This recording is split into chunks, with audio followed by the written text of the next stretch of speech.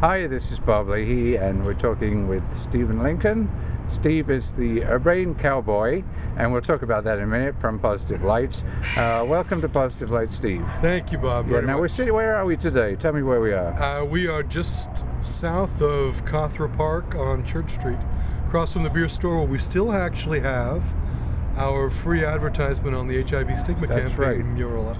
And I was going to ask you that. Now, we've known each other for a while, right? Several years, and funny enough, it's also been in a sort of blogging capacity. Tell me about how we sort of got to know each other. Actually, you and I met first at the alumni event for the OAN leadership, and we started talking primarily because somebody pointed you out as a Peterborough-based boy. I approached you, we started talking about Parn, and the blogging came later. So and the blogging was... We were introduced actually well in advance of the campaign. And you've actually helped me a lot with my previous blogging career, haven't you? Sort of. Oh, sure, yeah, okay. But then that's through the HIV stigma campaign, right? Absolutely. Where I was a blogger there, and you were, what was your official title there? I was the online facilitator support coordinator. Essentially the mother hen for the bloggers on that site. And now you're blogging. Have you blogged before, Steve? I have not. Well, I've blogged in the capacity of some academic things for my students. Not really blogging, but sort of providing posts on course materials and commentary, things like that. Okay, and what is your blog is called Urbane Cowboy, which I think is rather cool idea, because you're a bit of a cowboy and a bit urbane. And but tell me what you want to cover in the blog. Okay. What sort of subject matter have you got in mind? Are we going to the essence of my name, or what you want to write about? What was if you had free reign? What would you write about? Okay, actually stems then from my moniker to an extent. I chose cowboy because of my sort of small town background, which I think I made clear in the introductory part of the blog itself.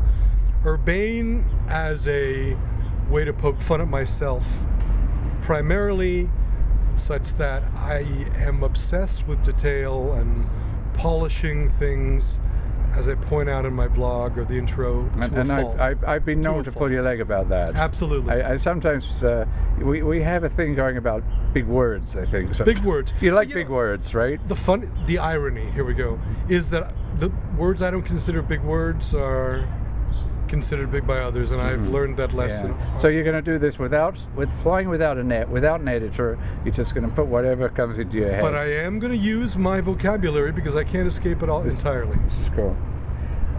Okay, now I always ask bloggers. I mean, we want to know a bit more about Steve, because many people know you through the OAN. Right. You're a little bit more mysterious, the real Steve Lincoln. Now tell me, would you describe yourself as a bear?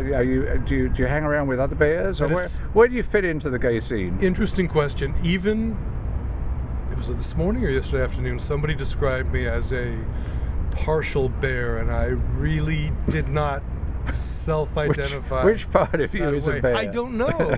I know that some people see me this way. I have this very sort of odd conception of what a bear is anyway, so... But do you hang around other bears? Do you go to bear bars? No, not at all. Bear, I was going to say bear backing, but we won't go there. But bear websites? No.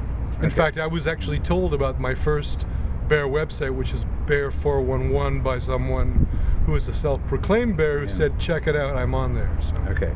So tell me something about you that nobody probably knows from the OAN or anywhere. So, some little nugget that it doesn't have to be embarrassing, just a piece of information. About myself. That nobody knows. That no one knows. That would be titillating. That is an on-the-spot question. Yes. I was married. You were married? I didn't know that. To a man? For a very brief period of time. Now, where was this? Here. But it didn't work out. No one knows this. It didn't work out primarily because the HIV became a very complicated factor in our intimacy. Yeah. Okay. So actually, no one knows that. That is a good nugget. Ex-partner. That is a good nugget. But now everybody will know that. You know that. True. Yeah, that's the thing about blogging. I have no problem with that. Yeah. Okay. A couple of more searching questions. Do you watch American Idol? If it happens to be on, yes. Glee. If it no. I watched it last night because I find the gym teacher rather intriguing, if not humorous. And what do you watch? What is your favorite? You're gonna be surprised. Go for it. I am a news junkie, and I watch Jeopardy. You are not Wheel of Fortune before that? Oh no. You see, I watch Judge Judy. Judge Judy. But I was hesitant to mention this because I know the chagrin you hold for that woman. She is awful. but see, this is much like why I watch Fox News. I like to know why the people I dislike think the way they do, although they don't always fully disclose it. Steve Lincoln, you're an interesting man. We'll get to know you more on PositiveLite. Thank you for talking to us. Thank you, Bob. And thanks, everybody, for giving me the shot to do this. I appreciate it. Stay tuned. All right.